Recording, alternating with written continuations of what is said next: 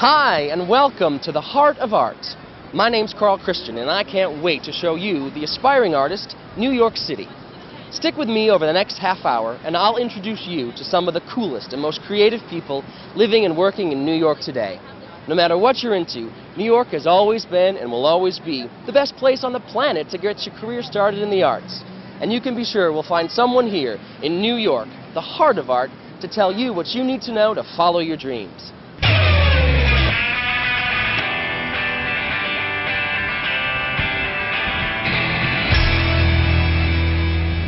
Now, with so many different kinds of artists, there's no way I could show you them all myself. Luckily, I've got some help.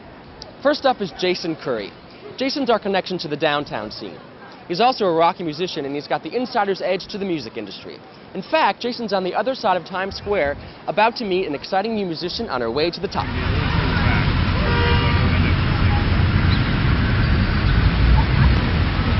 Here we are at Times Square. We're going to go up to the boathouse to see Erin Hill in Central Park. She's playing a harp. It's her survival job. Come on, let's get hitched to 1-9.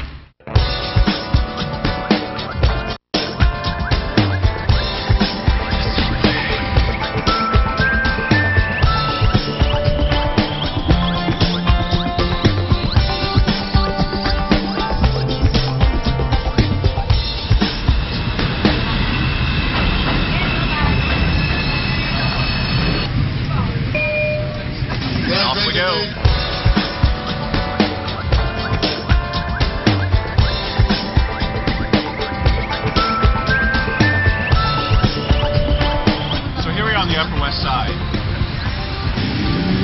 best known for its comedy clubs, Beacon Theater, and of course Lincoln Center, the home for the performing arts. Erin Hill.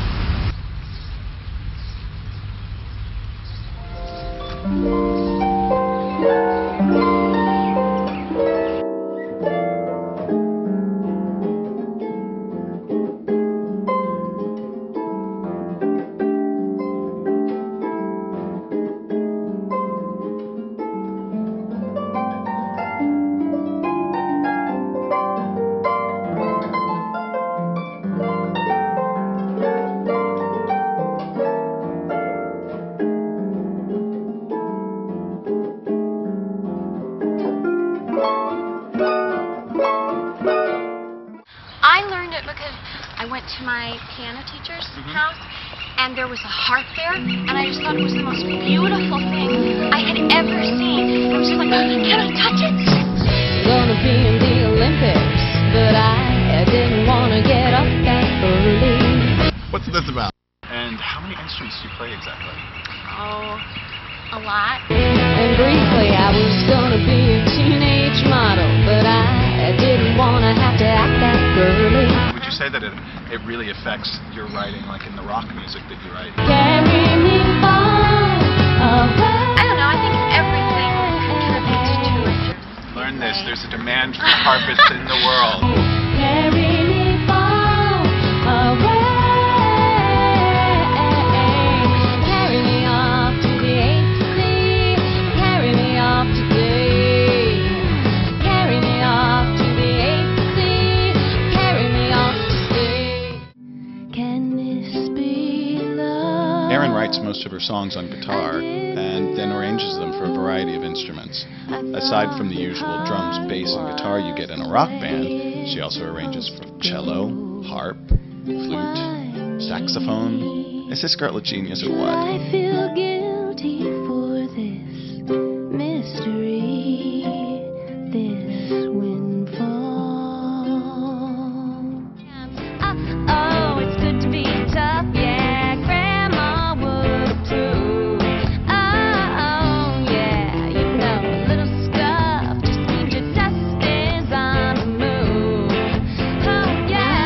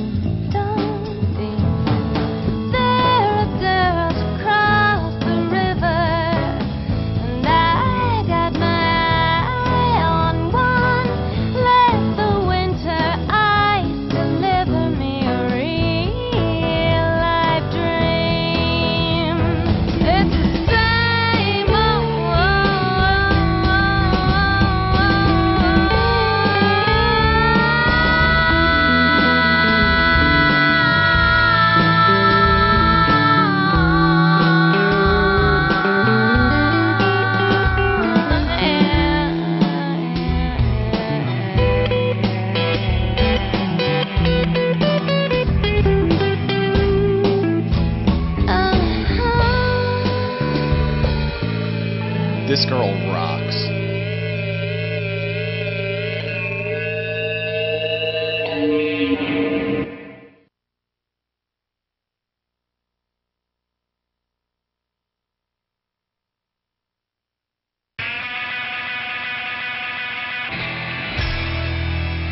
Now, one of the things you have to do when you come to New York is check out what's happening in the park.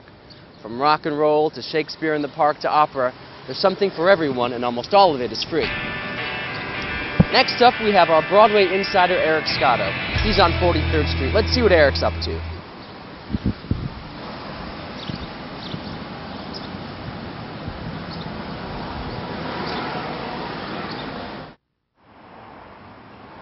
Hi, I'm Eric Scotto, and I'm here in front of the Henry Miller Theater, where Urinetown the Musical is currently running.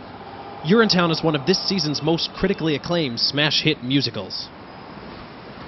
You know, Broadway is synonymous with the New York arts, but you might not know how many different kinds of artists it takes to make a Broadway show. You got the set designer, the costumer, the playwright, the composer, the choreographer. The list goes on and on.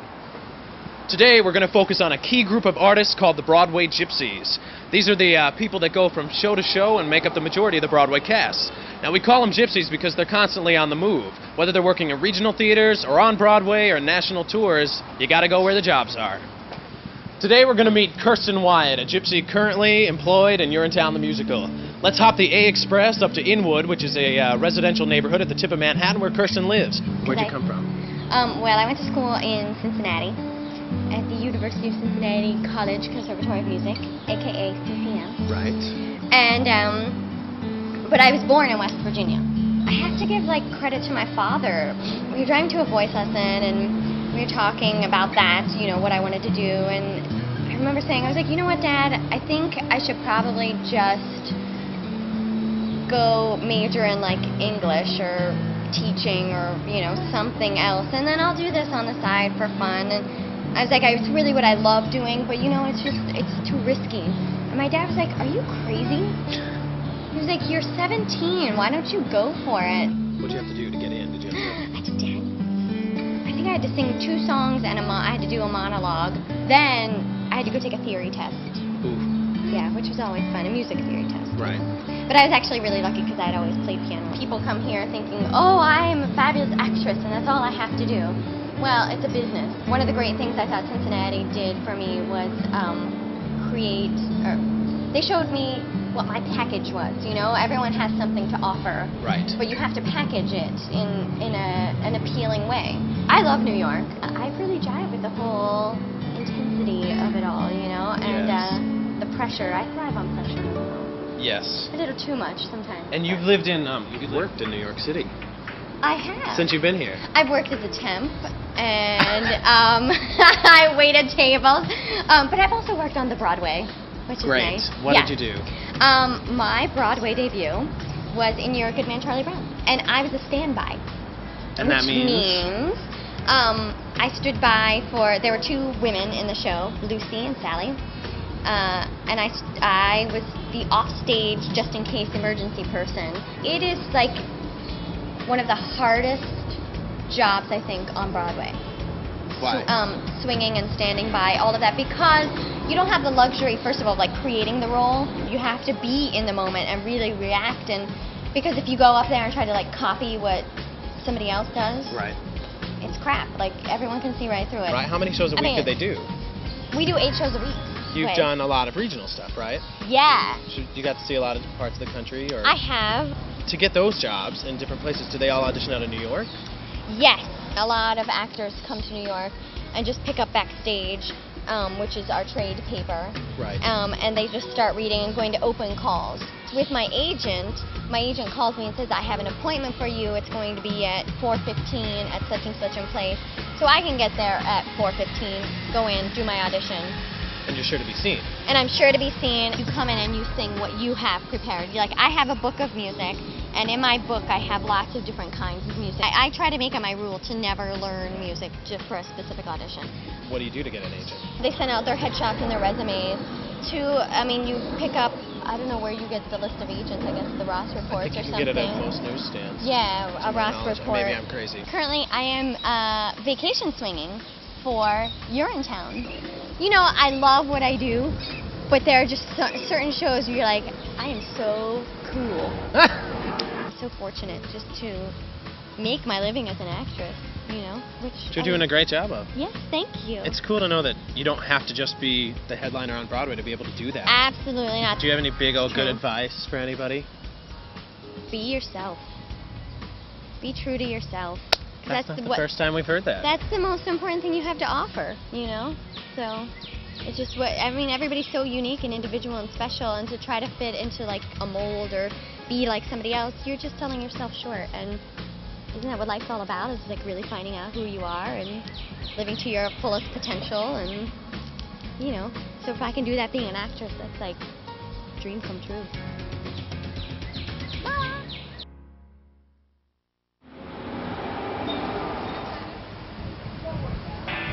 I'm standing in front of the Hotel Chelsea, one of the oldest and most famous hotels in the city.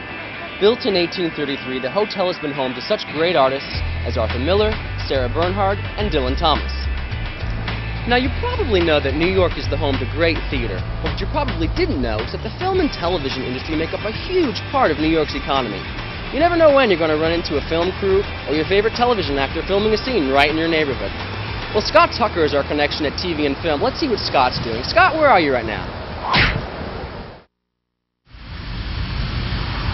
Hi, I'm Scott Tucker, down in one of the most exciting arts communities in the city. Located in Brooklyn, this neighborhood is called Dumbo, which is short for Down Under the Manhattan Bridge Overpass. Just a few years ago, attracted by the large spaces and low rents, artists began to move to this part of Brooklyn. Dumbo went from empty warehouses to thriving studios, and today is home of some of the most renowned artists in the city. One of those artists is Julian Laldana. Over the last decade, the digital revolution has totally changed the art of filmmaking. Julian is a part of the rising wave of digital filmmakers. Today, all a young filmmaker needs is a Mac, a DV Procam, and a lot of talent to realize their vision in a one-man studio. Let's go meet Julian down by the East River, in between the Brooklyn and Manhattan bridges, near his studios, Primal Digital. Sure, I learned something in my art classes, but I never, I tended to come to better realizations late at night, doing my own thing or with friends, coming up with ideas. Interlocken's in northern Michigan. I went there for 1 year during high school, junior year of high school. I've always been into sound experimentation, but with video I came across it just getting a video camera one day. I started videotaping my lizards, and I videotaped them in my mom's plants, and I realized through the video I could fool the eye into thinking that these lizards were like in the wild or whatever with this crazy music, and so I just saw the power of it, like transforming reality basically. So my mom was more the traditional art kind of lover, and my dad was more the digital, abstract, theorist, artificial intelligence kind of guy. So after I graduated from Emerson, I decided to open an event space. Boston was, I couldn't really go any further in Boston. It's sort of a tight community. Seems like you can only go so far in Boston. There's a feeling when I get off the train and come into Dumbo that's it's peaceful, and it allows me to think and work. I'm not sure exactly what it is. It's different than Williamsburg in that a lot of the artists here, they operate under closed doors. Williamsburg's maybe a little more of a social scene. Primal Digital was kind of an extension of previous undertakings. I just sort of learned what I wanted to do, what I didn't want to do. Right now I'm working on a movie called The Naked Feminist with Louisa Akile from Australia. So the vision for me is just to be able to basically like facilitate people's dreams, whether they're my own or other people who are bringing them to the table. I can't think of any companies like Apple that make it so easy to use this amazing technology like QuickTime. I use Final Cut Pro, I use Pro Tools, and any number of Adobe products. If people want to get a good product, they still need to work with creative talent, and everyone kind of wants to do everything themselves, but getting together a team of creative minds is always crucial. To me, having Primal Cinema was sort of a natural extension of what I do. It's the whole vibe of sitting in a room with people and watching each other's films, and sometimes the directors would come and talk about their films. Usually for Primal Cinema, I gather some outside curators. Nicholas Lockheimers of Pixel RGB was very helpful in making it happen when I started out. I used a woman, Anna Agostino, for a while, who was with some surrealist filmmakers from Italy. I work on a show called Dora the Explorer. It's a great crew. I really like working with the people there. It's a nice department. Dora the Explorer. One of my heroes is Mark Mothersbaugh from Devo, and now he's doing music for Rugrats and all these different TV shows, Pee-wee's Playhouse and stuff. So I would love to get into doing music for children's television or continue editing with children's television. So I definitely think Nickelodeon is part of the program, as long as they're willing to put up with me. I'd say start working while you're in school and work for some big companies so you get an idea of what it's like in the big companies, and help other people out with their work. Otherwise you live inside a vortex, a bubble. So I think it's important to work for other companies before starting anything yourself.